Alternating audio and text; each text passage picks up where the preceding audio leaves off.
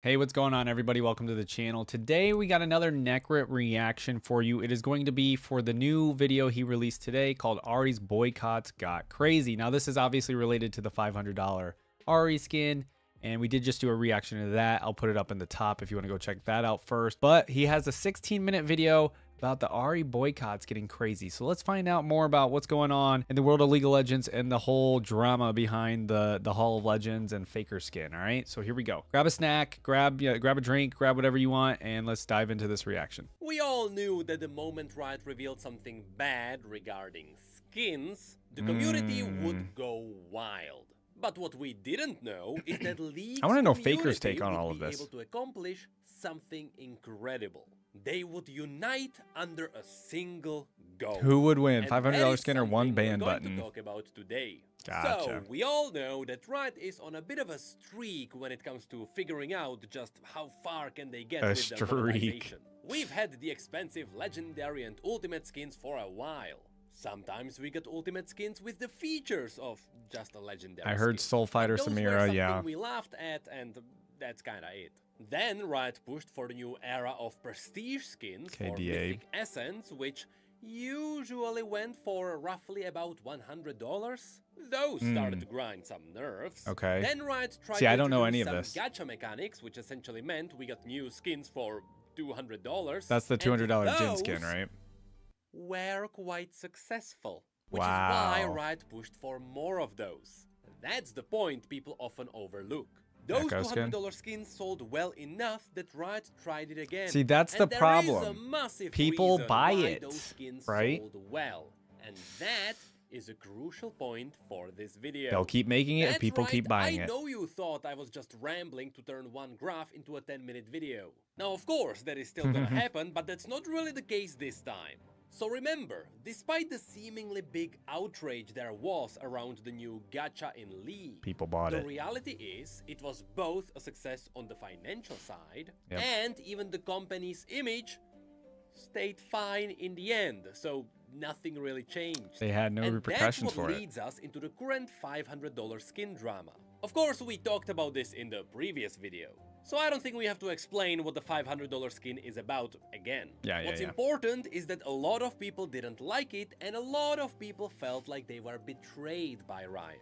Yeah? Especially the people who Sure. bought all of Ahri's skins, because that's the people who bonded collectors. with Ahri's character. Because who wouldn't bond over the lore of sucking the living souls out of your lovers in the middle of the love act because you have a massive hunger for human essence? The lore is actually really cool, I swear. Anyway, if there is one place on the internet where they felt like they just really had to act, of course, it was the Ahri mains. And so, their community assembled. Okay, From the okay. first moment the skin was revealed and the pricing was announced, the Ahri mains started thinking about their next move.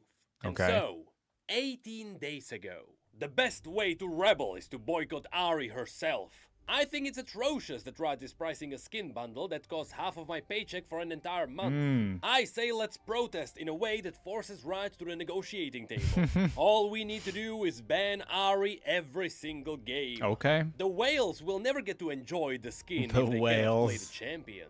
Yeah. And then Riot will be forced to lower prices. Similar strategies worked for Rise. Let's work to get Ahri ban rate to 100%. Wow, I love the See, confidence this there. was a ridiculous idea on paper. It would need some ridiculous commitment for it to work. It was crazy. So do we need to start banning Ahri? Just crazy enough for it to work. Yeah, I and was the gonna say. community agreed. That's actually genius. Share to hashtag #PermabanAhri in all related content platforms. Good idea. But can't wait for the mods to notice this post and delete it to protect Daddy Riot profits. I think the problem is that people don't care. They would be, it's just a skin, I don't even play Ahri, Yeah, I but don't it's- care, it's and more so than on. that, you But know? it is worth a shot. Yeah, Easy yeah. way to counter Riot's prices. And so, the community bonded over the idea of a boycott. And what fueled the idea even more was Riot's ability to make fun of themselves. Even though this time they did not do it in the most ethical of ways. Oof. Wait till the Demon King hears about these prices. Oof. By the way, it seems like Riot removed these voice lines from the game now. And what's Ah. awesome is that it wasn't just the Ahri mains who suffered. All the mains felt the pain, and so, like a cavalry, one by one, they all arrived to lend their helping hand. Even the Seraphine mains. Dear Ahri players, us Seraphine players. Oh my god, I love you. this. It was already Everybody's entered rallying around it. mains, but we've got your back in it. What's even better, that even some of the whales were not happy about this. As a whale. As You a whale. riot. And so a whole new movement has started. Hashtag permaban Ahri. A movement with a single I love goal. this. Every time someone would play a Kidneys. game of League of Legends, there would be the gentleman's agreement that one of them would always ban We gotta start Ahri. banning Ahri. I got it. I get it. Those who had the audacity to buy that atrocity would never have a chance to play that skin. Yeah. Unless they played quick play where there are no bans. But we don't talk about that. It was a movement with valiant effort. A movement that was met with equal courage. A movement that got about 500 interactions last week. So hashtag permaban Ahri was world class. Yeah. Which is when hashtag ban Ahri arrived on stage with 10,000 interactions. Oh, okay. Better. It was a simpler, catchier hashtag that actually started pulling off some numbers. And now we've had numerous amazing posts that started circling in the viral territories. Not only the players, but also the creators and the esports personalities started talking about it now. And suddenly, the entire movement started getting some traction. Which was even further boosted on the 12th of June. The day the skin was released. And from that point on, it started right away. Thing mattered. The results. And not just the first day, but the following few days. True. It can't stop. It can't waver. Gotta keep banning Ahri. There is something else that people started noticing. You see, on the 12th of June, besides just the Ahri skin, Riot also officially released the Hall of Legends Battle Pass. Right. The first ever pass that wasn't tied to a skin line or a skin-based event. But rather, it was purely based on esports, and specifically, it was based on Faker. And from the very first moments, it was obvious that this pass would be a really good deal compared to what we are normally getting. Within the context of all the other passes, it looks really good. And on the day this released, most people agreed that remains to be true. So now, among all the chaos, you had this one bright So the pass is still cool. This pass is actually worth getting. well put together. It has a whole presentation with immersive elements and animations, and every 5 levels or so, you get a bonus video that shows you an iconic moment from Faker's history. Oh, very really cool. Feels like It's you are in a interactive. That's museum nice. dedicated to Faker. Which also weirdly makes you feel like you are part of a Faker worshipping cult. Anyway, the point is, the pass is actually really good. And the funny thing about that is that Riot is using embedded YouTube videos in the client to show you those historic moments. So if you find the link to those unlisted videos, you can just watch the final thank you from Faker for finishing the pass. Oh, yeah, I you can feel just special now. So as you can see, not everything was horrible this event. And so there was the risk that since this was good, it could put a dent in the boycott. But now, it's been 3 days, which is still not that long. I would say to get some good numbers, we would need at least a week 1 or 2 full weeks. week to see if the boycotts do anything. But already, with only 3 days behind us, we got some really interesting data. It's good. I'll wonder what it's like in a week from now. What's happening in the background the entire time. And so, has Riot felt the difference? Was there enough active players that would alter the course of League of Legends? Or at least to send Riot a message? Was there enough players to send a ban message Ahri every game? Well, for context, before the skin dropped, the ban rate for Ahri was about 8%. Now, keep in mind that this game already has about 160 champions. And every game you get about 10 bans. So even 10% is quite high if you average everyone out. So, how much did the community... I'm so curious. Let me see it. Oh, that's insane. What? Well, that can certainly be considered a dent. Now, Wow. as cool as this graph looks, it needs some context. Okay. First of all, the data shown here is how different ranks banned Ahri. That's why the blue line actually tilts down at the end. That's all the players in Diamond and above. So it's all the people who had their fun with banning, but then they got back to just grinding ranked. Right. Also, they technically represent about 1% of the player base. So the more accurate way to show the data would be this. This is a single line that shows us the average ban rate across all the ranks, That's which should be what, in line triple? with how Basically? many games were Double? played. And I here guess you double. can see that it jumped from about 8.4% all the way to 21% ban rate, which means it more than 2.5. doubled. Yeah. With the highest ban rates being in Platinum and Emerald, where it peaked at 24%. Wow. That is a ban for That's Ahri huge every numbers. That's fourth game. 3 Now, times. to be honest, for a League of Legends community, that is impressive. Even more so He said for a because League of remember, Legends community. there is a lot of games of League of Legends played every day. True, and true. most people don't watch the drama on the internet. So to see a That's dent true. in the numbers this big from the general player base is very unusual. Now, the reason why this feat was so easily pulled off, however, is because technically you only need 1 out of the 10 people in every game to do Right. this. Okay, that makes That's right. sense. For these boycotts, only 1 person needs to ban Ahri. Okay. So there was already an advantage. There's got to be However, at least as one cool as the person graph following the looks, internet there lore. is something important to be mentioned here. This is the global data. Of course, different regions could participate in different ways. Oh, I'm curious. For example, EU West is holding the line. Here in Europe, the ban rate is about 35%. 35 is nuts. Which is insane. That's crazy. Of course, NA also likes to complain about everything, So so 30? they too are at 32%. Okay, good. So Good numbers. Good overall, job. The West is standing together in Good this job. boycott.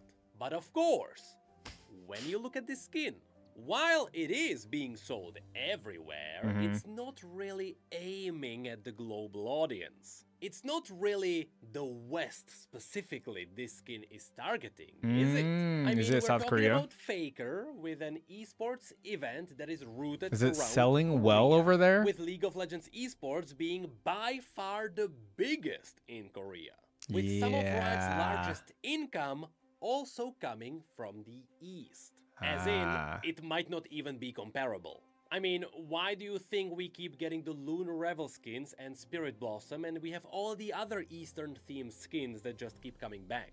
They are doing well. That's why they keep coming back. And that's because the East likes to pay for their games a lot more than the West. That is simply a fact about the gaming industry. And so the question now that makes sense, is, actually. how did all of this look on the other side of the world? The opposite. What do they think about Can we see this the skin? buy rate? Well, Vietnam, Thailand, and even Japan Oh, are all united. They are all soaring around the 20 to 30% ban rate, which is great, but those can hardly be called the bigger audiences. At least not compared to Korea. Where It went down. Oh, wait. hardly anything happened. See, Ahri was roughly at a 5% ban rate before the skin launched. And then when it did, she jumped to impressive 9%. Which means that some people joined the boycott, but for the most part, it seems like their player base doesn't They really don't care.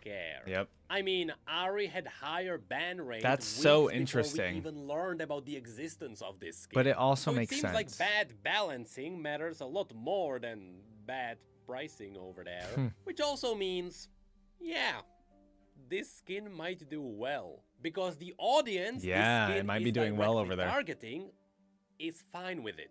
Or at least that seems to be the case according to these numbers. Yeah. I don't actually see into the Korean social media. It'd so be if interesting to anyone see does, from somebody let me know over what there. it looks like over there. Yeah. Anyway, there you have it. That's really why the situation is Well, so I love that we peaceful. all rallied here in the West. The community clearly managed to send And in a what, message. Japan and Vietnam? People really think this kind of pricing is extremely aggressive. It is. And that's even with all the people who stay away from the internet drama. It is still unbelievable such a big portion of the player base took part in these boycotts. It is honestly quite amazing to see. But unfortunately, the skin is still bound to do well. We have to see if which these numbers means stay higher, all though, of this will after a week come or two. back again next year. At the end of the day, as I mentioned in the last video when we talked about this, try to look at the brighter side of this, because that's all we can really do. I mean, it is just a skin. And thankfully, it is not ruining the gameplay. And if you feel like it does for you, just keep in mind that all the people who bought this skin are probably getting bullied. They're getting made fun of and bullied, yeah. With Riot revealing that League of Legends is getting a Vampire Survivor-based game mode, it seems like the money they get is not actually going towards new mansions. League is building new things for the free-to-play audiences. And when Riot drops one of these bigger pieces of drama, all the stakes are always on the next thing. True. Will it be Very good true. enough for people especially to on next year's Hall of Legends? Or will the company's reputation take a hit? What probably I feel like didn't it kind of has so far. Is that Riot also released a physical statue of that skin for only $300. Oh, that's so funny. What? How is the physical version cheaper? Oh, that is so great. NECRIT again, killing it. Knocking it out of the ballpark here with the video. Those were some very interesting numbers. So, you know, I didn't even think about it until this video, obviously. But yeah, like in South Korea, where like League of Legends and gaming is seen so different there, right? Versus the West. Like it's not as mainstream as it is over in the West here as it is in South Korea. So it totally makes sense that like it's it made like a little bit of a splash in terms of the ban rate, but it didn't really like go to the numbers that we're seeing over in Europe and NA. So I'm definitely curious to know, like he was saying, like NECRIT was saying, was like, I wonder like what's going on in the social media over in South Korea about the Ahri skin itself, and like what's the overall consensus from a lot of the League of Legends players over there. Just like your casual, normal League of Legends players in South Korea, like what are their thoughts on this Hall of Legends skin? I'd be very curious to know. And let me know in the comments if you guys have any insight on that, because yeah, it seems like it's not too big a deal over there and people are maybe purchasing it. Obviously, Riot's not going to put out the numbers in terms of how many people are buying it. I also am very curious how many people have seen the Ahri skin in game. Have any of you guys seen that? Please let me know in the comments. I know I did see a TikTok, I want to say yesterday as of recording this, that Tyler1 did have somebody with the Ahri skin in one of his games. I don't know if you guys have seen it more than once or if he's seen it more than once, but I know it's at least been seen once by Tyler1. I'm also very curious. I hope like with any of these kind of things where people rally behind something to like boycott something, what really sucks is it's always so short-lived, right? Like obviously this data they pulled up was only 3 days after it. It was like June 15th, I think he said. And honestly, after like a week or two, it's probably just going to go back to normal. I hate to say it. I hate to be negative about it, but I've seen these kind of boycott things happen all the time. But maybe this will be one of the opposite ones and it'll actually stay that way. And hopefully we'll just start to see the Ahri ban stay in the high 20s or the low 30s, at least in the NA and Europe.